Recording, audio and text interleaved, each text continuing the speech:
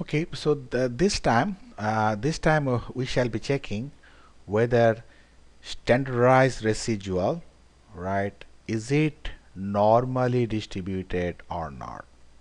And we have already seen that studentized residual is normally distributed from the graphical approach and from the mathematical approach.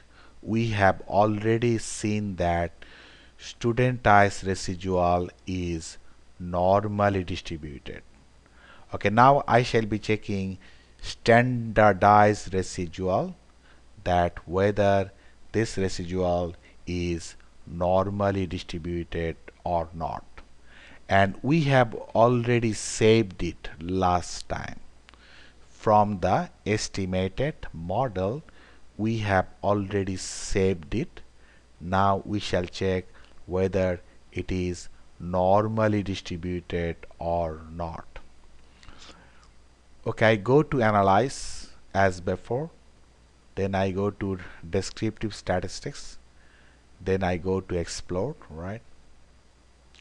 Then I click on it.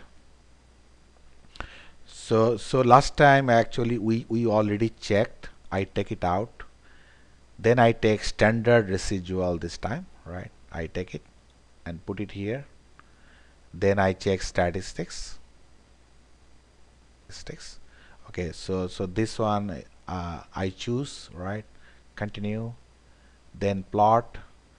I choose this one histogram, and I choose normality plots with test, right?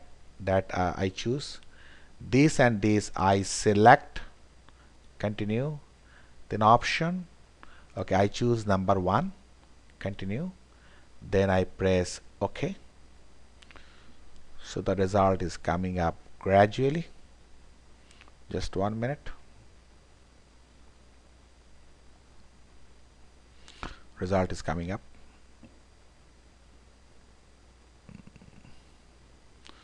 Okay, it's coming up, processing the data. Yes. Okay, the result has come up. Okay, the result has come from here, right? From here, result has come. Okay, and test of normality has come, and standardized residual has come, right? Okay, so first I check one by one.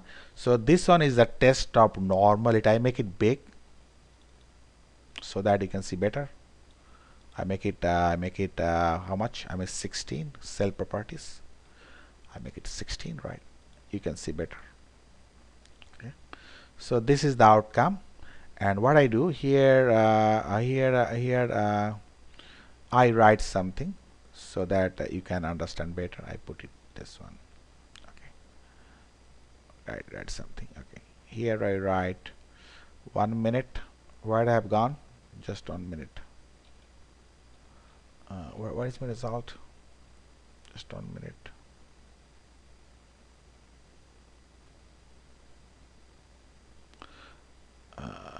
Not this one. Okay, not this one. My result is up at the bell, I guess. My result, I have lost it. Okay. Yes, the result is still coming up.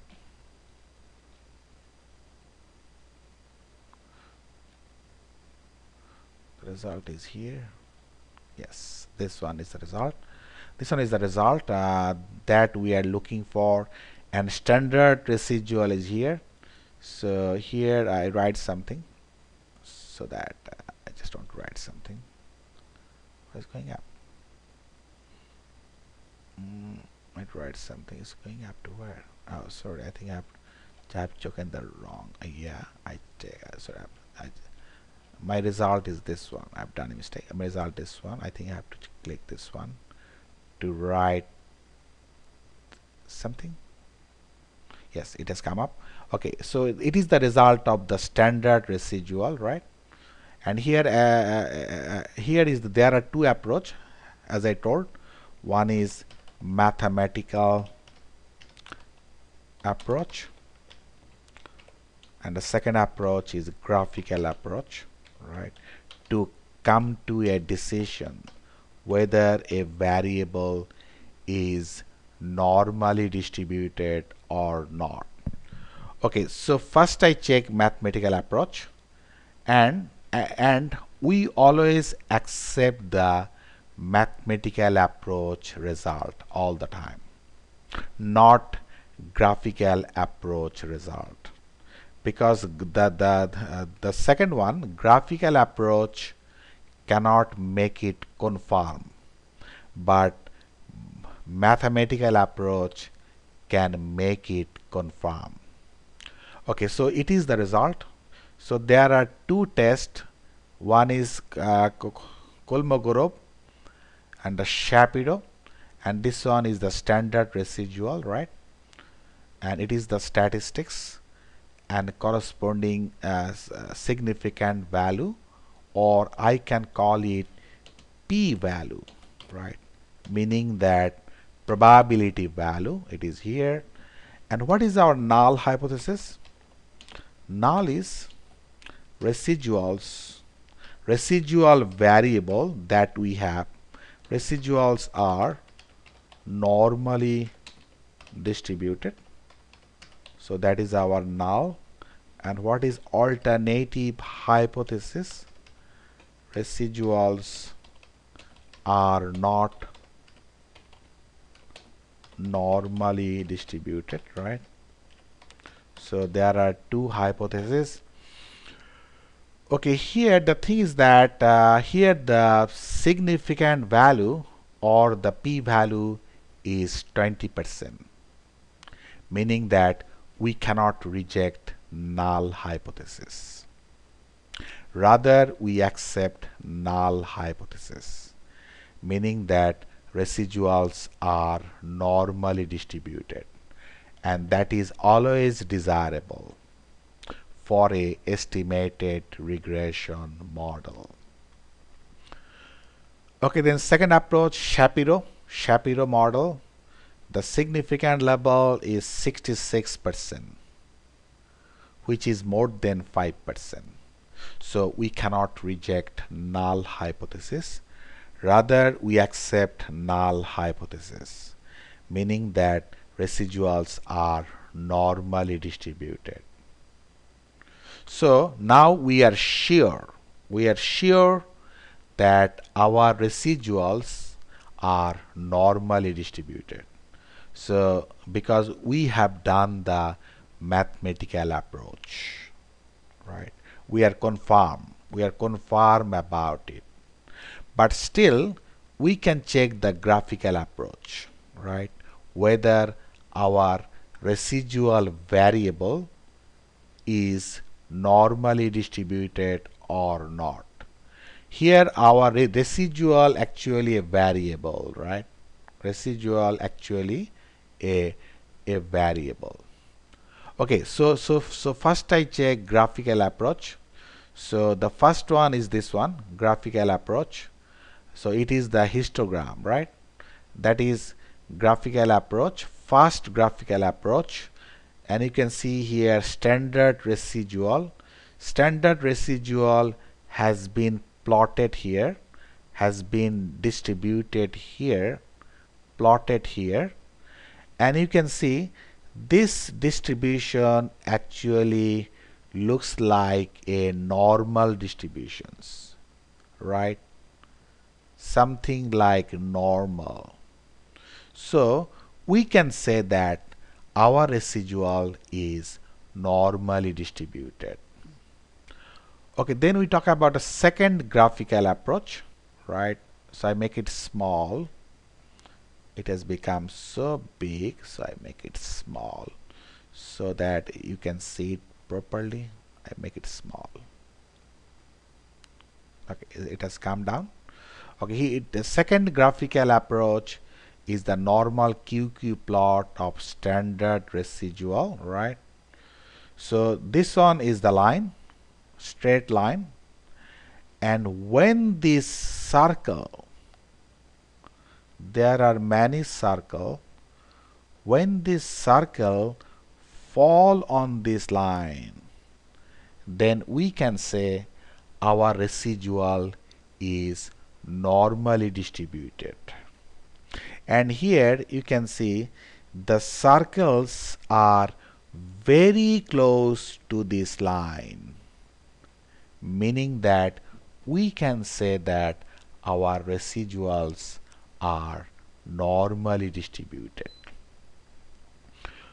Okay, then we check the third graphical approach. It is so big, I make it small so that okay, make it small. Okay, it has become small now. Okay, so this one is the line, straight line, right? Straight line, and it is standard residual. So the guideline is when this circle, you can see circle, when this circle are close to this line, then we can say that residuals are normally distributed. And here we can see most of the circle, right? Most of the circle are close to this line, meaning that our residuals are normally distributed. Okay, the number 4 graphical approach, I make it small, that is called box plot. It is here, I make it small. Okay, it has become small now. It is standard residual and we call it box plot. Okay, and this line we call it median. We call it median, and when this median goes to close to top, when this median close to top, meaning that the variable is negatively skewed. But when this median is close to bottom, then we say the variable is positively skewed. But when this median is in the center of this line, then we say that variable is normally distributed. So that is the guideline. And here we can see that this median is almost in the center of the box, meaning that our residual variable is normally distributed. So we are happy about our model. So what is our decision? Our decision is that from the mathematical approach, residuals are normally distributed, and from the graphical approach, residuals are also normally distributed. So we are happy about the model.